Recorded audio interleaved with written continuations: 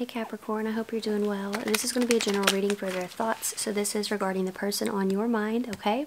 So we're looking at their thoughts. Any information you need, you can find it in the details down below in the description box. I do have personals. They're starting at $20. There are 3 different options. Let's see what we have here for you, Capricorn. Okay. 6 of Pentacles, Temperance. Wow, Capricorn, somebody feels very much at peace with you. You have the 6 of Pentacles, you have Temperance. This might be a Pisces or a Sagittarius or a fellow Earth sign. Maybe somebody who has their moon in one of those signs or moon in Libra, okay?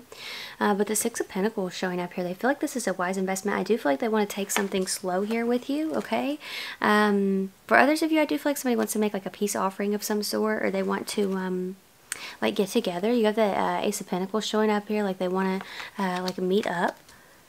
You do have the High Priestess. I feel like somebody's wanting to tell you something. They're wanting to reveal something to you. Okay, what's going on here? Some of you, a person has money issues, or they're having issues with work. What's going on with this for Capricorn here? The Fool, the Empress. Or something to do with a mother, something to do with a parent here. You do have the Fool, the Empress, and the Knight of Cups showing up. I do feel like for some of you, somebody's really wanting to reveal their feelings for you, okay? They're wanting to, ooh, okay. Some of you, this person, they could have already revealed how they felt. You do have the Ace of Cups right here. But they're wanting that reciprocated is the thing. So for some of you, a person is feeling like, you know, if you're moving things too slowly, like if it's you who's wanting to move slowly, they're feeling like it's like getting to be time. They're feeling like things should be speeding up by now. With the Fool showing up, they're wanting you to like take a risk, take a leap of faith on them, because the Empress showing up, you know, in their eyes, they're feeling like this is something that should be clear by this point in time, because the Empress can be a card of like fertility, abundance. They're like, can you not see the potential by now?